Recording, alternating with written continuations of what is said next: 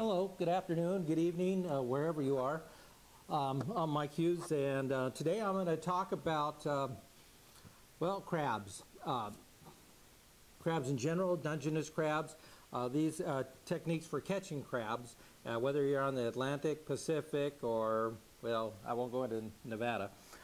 Anyway, what I call this is the 3 G's of catching crabs. The first one is going to be the grab. Second, we're going to talk about gear. And the third part, we're going to talk about the grace of catching a crab.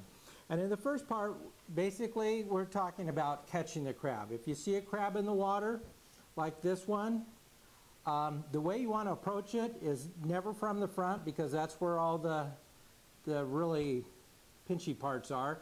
You want to grab it from behind, so what you want to do is curve your hand behind it, come up underneath it, with your thumb on top of the shell, you've got it. Notice that the claws are facing the camera away. It's very difficult for a crab to pinch you when you have it this way. There have been some that have been known to try to reach back, but you can always move your hand and adjust accordingly in order to keep it away. Now, once you've caught a crab in this fashion, what's really nice about it is that you can take it and you can quickly put it in a bag. You can turn it over, and if you look through your fingers, you can see whether it's a male or female before you put it in the bag. Now, a simple part about the male and female, if you look at the abdomen, if you see that the bottom part of the shell is about a finger wide, you're looking at a male. If it's about 2 to 3 fingers wide on the abdomen, it's a female. And the reason, easy way to check is if you lift that up a little bit. In the females, you're going to see what look like feather appendages in there where they keep the eggs nice and neat. And where the males, there's only little 2 tubules underneath there pretty much.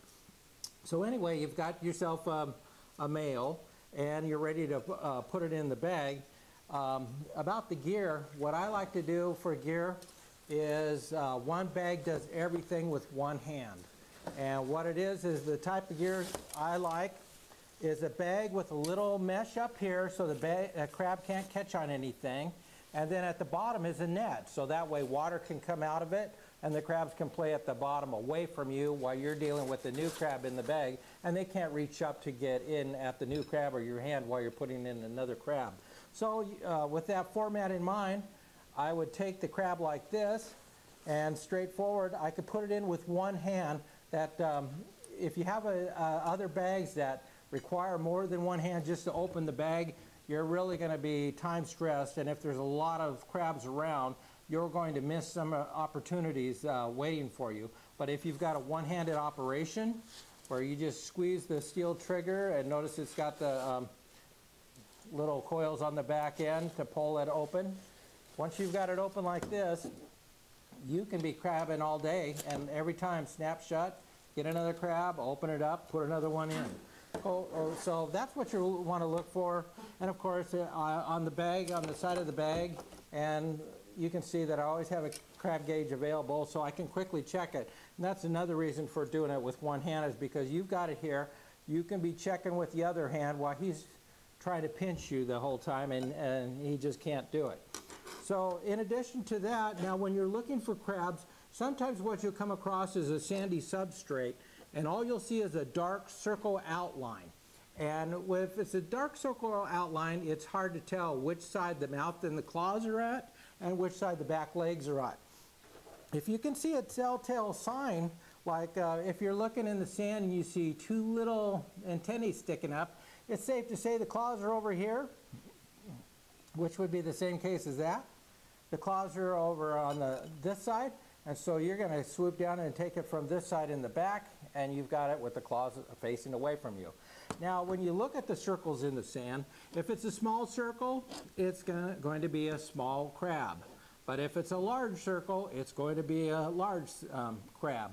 So it's easier to choose that way. You don't have to waste your time with the small circles. You can go for the larger circles first, check for the antennae. If you don't see the antenna up above, sometimes you can just touch the bottom here and claws will start to come out of the sand.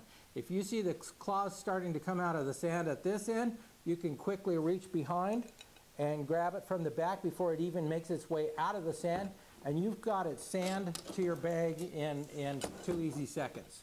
So now what if they're in the open? Now this is where the grace of catching the crab really comes in handy, is that if it's in the open and it thinks it's the bad boy on the block, you can just swoop down around it, bring your hand back underneath and catch it as usual.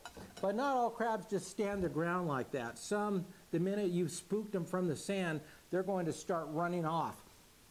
And in that case, you have a couple of options. One, you can chase like crazy after them until you're tired, or B, we've got a technique where you can come around one side and your dive buddy comes to the other side, and you can deflect the crab over towards your buddy, and your dive buddy can make the final catch.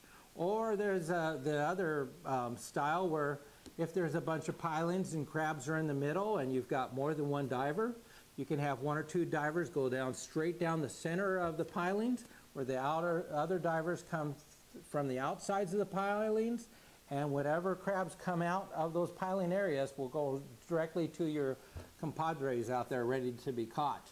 The other thing you can do, when you are chasing a crab, if it's not moving super fast, what I like to call is the praying mantis technique, and that's where you keep your arms next to your body and your nets and everything back behind you. Your head should be the most forward part of your body, and you're coming up on the crab, and the crabs will let you get within shoulder length this way. And if they do, then at the last minute, you can take your arm, free hand, and quickly grab it before it can get away. They're not prepared for this. But if you had your arm extended out and you chased after the crab, you could do this all day and you'll never catch the crab. So my advice, keep your hands next to your body, get as close as you can to the crab, and when you think you're within strike distance, take your hand, reach in, and take him from underneath. And this way they can't get you, and before he knows it, he's in the bag. So that was a couple of techniques. We talked about how to catch a crab, grab the crab with your hands on the bottom, thumb on the top. It's the easiest method, whether you're wearing gloves or not. A bag, get one where it does all the functions with one hand, so you can keep your other hand busy on the crab. And then the grace of the chase, which is either if it's in the sand, how to get it from there, how to use your buddy and use signals with your buddy. You can, devise your own signals if you like, to get on the same page so that you're the steerer, he's the catcher, or vice versa, and grab your crabs that way. And then a final check, once again, just in case you forgot to check the sex of the crabs, go through your bag one more time before you hit that surface. Make sure you've only got males in, and make sure that depending on where you are and what the local regulations are, you have the exact limit or less, so you don't have troubles with the authorities. And that's pretty much it. Thank you very much. I hope you enjoyed this.